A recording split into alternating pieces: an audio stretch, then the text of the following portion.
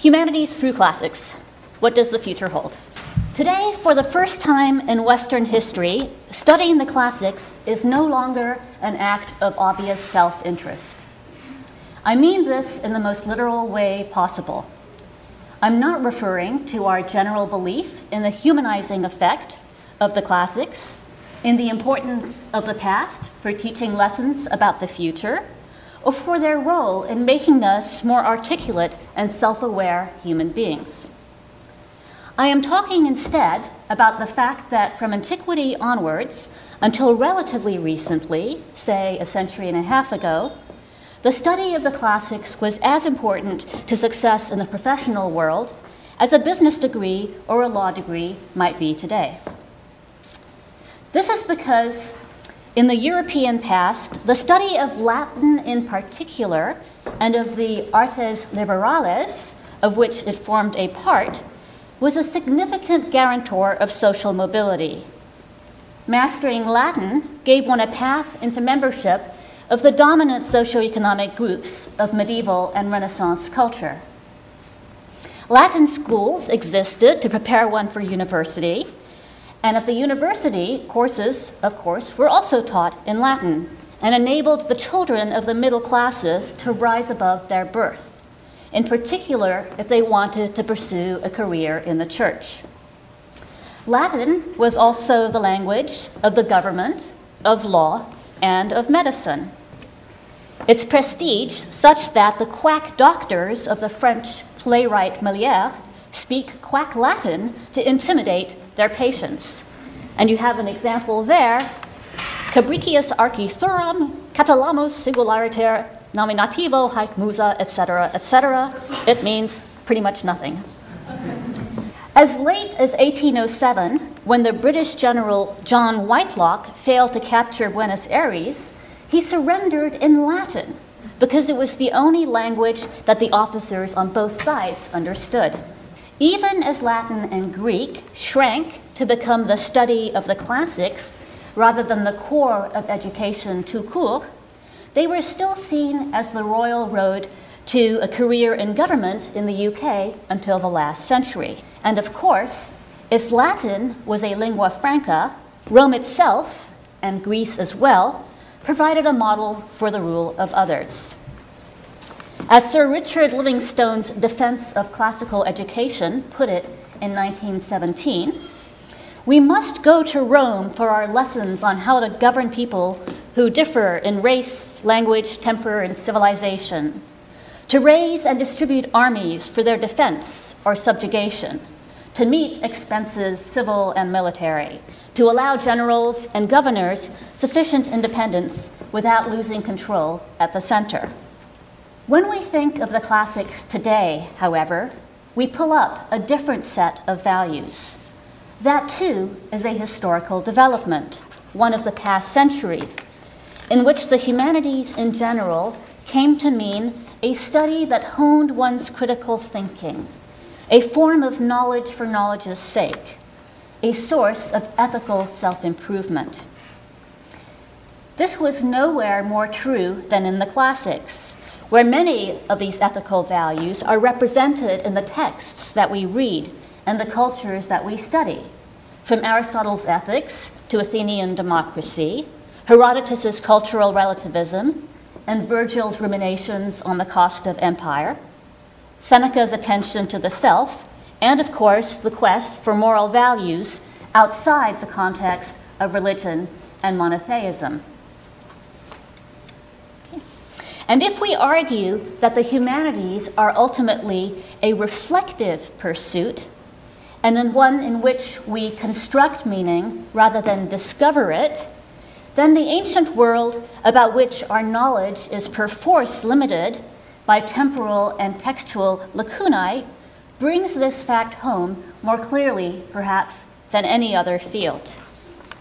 The literal lacunae and papyri, the fragmentary codices and ruins of buildings are a good metaphor for such gaps. To these points, we could also add other defenses of the value of the field, such as the fact that classics is internally cross-disciplinary, or the defense consisting in what is called faculty psychology, which is the idea that certain mental faculties, for example, memory and reasoning, could be exercised as if they were muscles, and that the study of the ancient languages provided the best all-round exercise of this sort. In her recent book, Not for Profit, Why Democracy Needs the Humanities, Martha Nussbaum has argued that these qualities, whether in classics or again in the humanities in general, foster the kind of critical thinking and appreciation of difference that are basic to the success of democracy. We could find this slightly ironic, given the view of ancient theorists of democracy, many of whom felt that direct democracy, at least, was a choice of the uneducated, the unself-reflective, and the urban mob, all of them prey to demagoguery. But in any case, as Nussbaum laments in her comments on Kenneth Dover in the New Republic, quote, "The humanities are being asked, on pain of extinction, to refashion themselves as tools of profit, demonstrating the economic impact of their inquiries," end quote. The difficulty with all these arguments for the importance of the classics and the humanities is not that they are not true. They are absolutely true. But it is that we are preaching to the choir, and that the choir these days is a very small group without powerful singers. If our enrollments are declining, if some universities, not Miami, thank goodness, are cutting their humanities departments or eliminating their classics departments, it is because fewer students are signing up for a field whose immediate productivity for their future isn't clear to them. Because these student bodies are now racially and economically diverse. And because higher education in this day is available to almost everyone, and not just a small and privileged stratum of the population. Classics, in other words, can no longer be used to legitimate the social order which benefits from it the most. What are our options in such a situation? This is not an easy question to answer. I think we have to accept that we cannot bring back a world in which the classics and the humanities command immediate respect and indeed are necessary for individual advancement. I would not, therefore, agree with some recent assessments of what is happening in the field, such as that of John Ellis, who thinks that the humanities have been abandoned because they are jargon-filled nonsense, and that if we restored them to their more traditional topics, they would thrive again. So, as he writes, there was a time when Save the Humanities would have been an appropriate cry, but that was years ago, when they were being dismantled in one department after another and replaced with the intellectual triviality and sheer boredom of endlessly repetitive Marxist identity politics as cowardly administrators looked on and did nothing, etc., etc. And he points to, quote-unquote, elaborate jargon, being a laughing stock, and finally, the day of reckoning, that biblical arrival which we all quake in our shoes to think about. Nor do I take the view of Fred Donahue, who believes that the humanities can only survive outside the university, in novels, plays, the arts, or that critical thought comes already from just reading such things on one's own. I have already also indicated my skepticism about the view that the humanities and democracy naturally go hand in hand. After all, the Germans doused themselves in Schiller and Schopenhauer and all sorts of humanistic refinements, and look at the good it did them.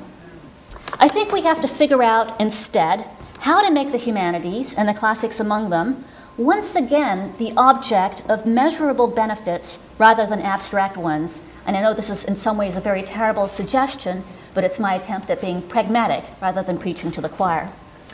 How do we make clear their measurable benefits, however? I don't have any magic answers to that this afternoon, only a few suggestions, perhaps by way of an introduction to this sort of thinking. For example, perhaps one thing we could do when we talk about the humanities is change our focus from how good they are for us as individuals to how good they could be in terms of improving larger social units, business corporations, political groups, diplomatic corps, and so forth. And we could do so by emphasizing the applicability of humanistic knowledge in broader schemes than some of the ones we are used to, such as teaching corporate sensitivity to other cultures and other ways of constructing ethical value, capitalizing on the new global environment we find ourselves in.